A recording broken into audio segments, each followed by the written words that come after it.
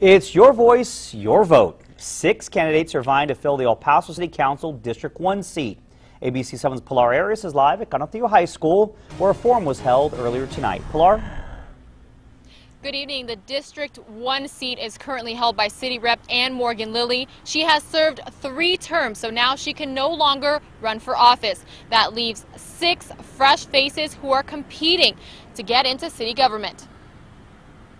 That made it very difficult for small developers to participate. Half of the 12 candidates running for El Paso City Council seats this election want to represent District 1. The area spans much of the West, Northwest, and Upper Valley. When I asked candidates what they plan to tackle first, most sang the same tune. We have issues with our streets. It's the condition of the roads. Right now we're concerned with our infrastructure, our streets. Almost all of them mentioned the quality of life bond projects.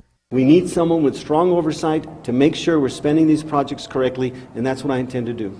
In the running are Dr. Rick Bonart, Manny Hino-Osa, Daniel Lopez Jr., Al Weisenberger, Peter Schwartzbein, and Bertha Gallardo.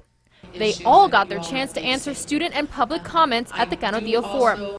Although we didn't get time to speak with every candidate individually, I did listen to their debates very closely. Dr. Rick Bonart wants to balance the budget, have an open government, and see economic development here in Northwest El Paso.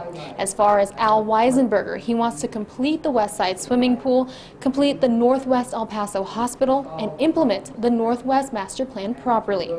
Along with District 1, 3 other city representative spots will be on this May's ballot. Incumbents Dr. Michael No, Claudia Ordaz, and Courtney Nyland all want to keep their seats, but all 3 have challengers in the race.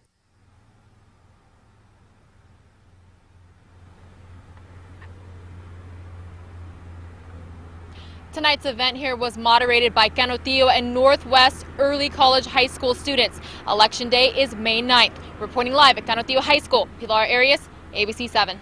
You hear before you know it. Thank you very much, Pilar.